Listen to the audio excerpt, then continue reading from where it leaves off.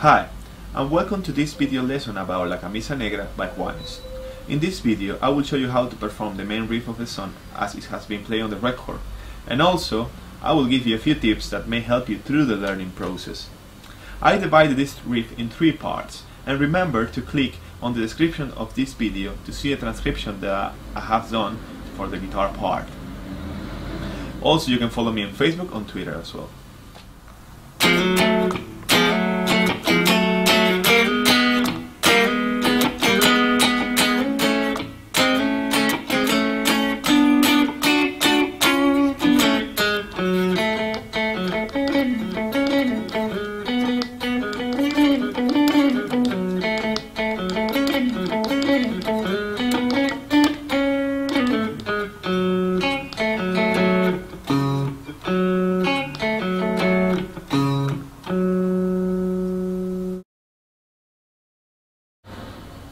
The key signature is F minor, and the riff starts with double stops in thirds. Then Juanes is approaching each target note from a semitone below, as I'm going to show you right now. So he's starting from here in double stops, right? So the first notes are in the 4th string, the 3rd fret, right? And in the 1st fret of the 3rd string. So that's how it goes, right? So the rhythm is like that. That's the first bar of a solo.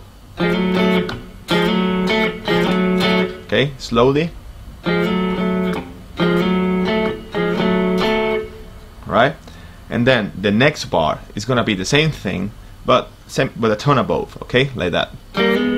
So the notes starting are, this is the 5th fret of the 4th string, and this is the 3rd fret of the 3rd string, right? Double stops, I mean, sounding at the same time, right? So he's dragging that a semitone above. So that's the second bar, okay? The next bar, right? It's gonna be like this one. So he's playing the same last 2 notes that you play in the bar before, and then he's dragging to the next, chord diatonic to F minor. That is gonna be, this is the 7th fret of the 4th string, and this is the 6th fret of the 3rd string, okay? Like that. Alright? Again. And then the last bar of this part is gonna be this one. It starts with in the 9th fret of the 4th string, and then in the 7th fret of the 3rd string, like that. Right?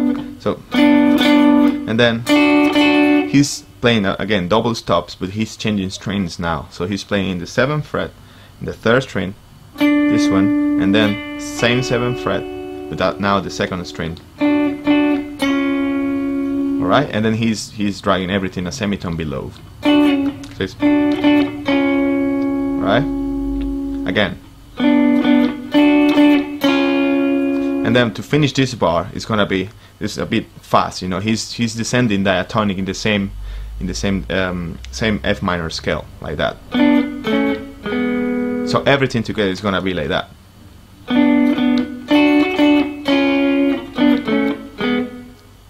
That's the last bar of this part, okay? I'm gonna play everything now, everything again, from the beginning.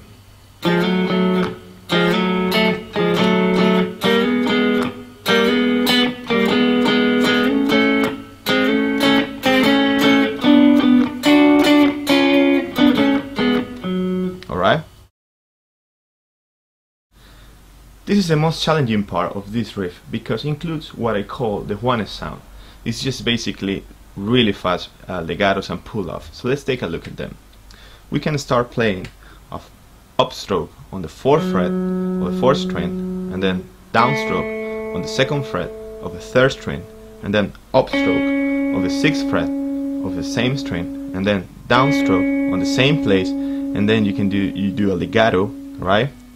From the 6th fret to the 4th fret on the 3rd string, and then pull off from the 4th fret to the 2nd fret of the same string, and then again upstroke on the 4th fret of the 4th string. Okay, this is how it sounds.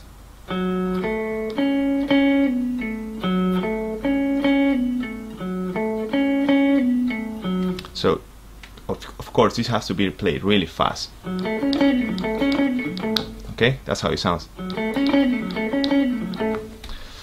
So that's the first part, really. Okay, the second part is basically the same, but it's quite easier because you don't have to do this big stretch, right? And then that's how it sounds. All right, you can play with these fingers, or you can use your pinky if you want. So that's how you have to play it. Same pattern in the picking hand, but now you're gonna play in the 6th fret of the 4th string, right? And then in the 4th fret of the 3rd string, and then in the 7th fret of the same string, and then again playing the same note, and then legato, and then pull off, and then playing upstroke again in the 6th fret of the 4th string. Okay, so that's how it sounds. So the two together, it's gonna be like that.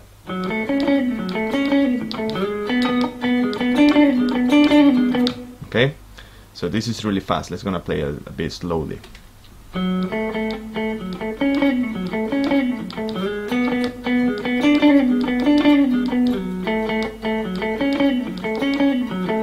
Alright, so that's how it should sound, this part. Okay, so remember to practice this really slowly and then speed up like that.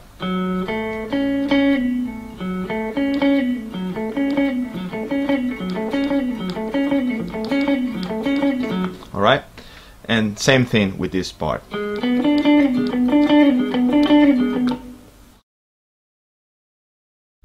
Finally, the last 4 bars of this riff, that they are not that difficult. Okay, so let's take a look at them. It's gonna be like 6th fret of the 4th string, right? And then 4th fret on the 6th string, sorry, in the 3rd string, and then 6th fret of the same 3rd string, and then 7th fret of the same 3rd string, and then 6th fret again, and there is a fast pull off there from the 6th fret to the 4th fret of the 3rd string. Okay, like that. Alright, and then the next one is gonna be, you have to play the 7th fret of the 4th string, and then 6th fret of the same 4th string, and then you have to move your position, right? Your position of your hand with this finger, with the ring finger, right? You have to move your position to come back to this one. Okay, like that.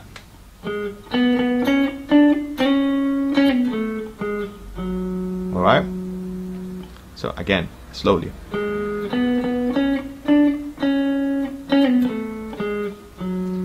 And in this part, which is the 4th fret of the 4th string, right? So you have to play the 4th fret, and then the 2nd fret of the 2nd string, and then the 2nd fret of the 3rd string, and then the 4th fret of the 4th string again. But that's how it sounds. So you have to play 4th fret of the 4th string, 2nd fret of the 2nd string, 2nd fret of the 3rd string, and then 4th fret of the 4th string, and then 2nd fret of the 3rd string, and the 4th fret of the 4th string again. That's how it sounds. In this part, you have to play a double stop again, like that. So, alright. So when you play the 4th fret of the 4th string, try to make it sound the second fret of the 3rd string, like that. So it's,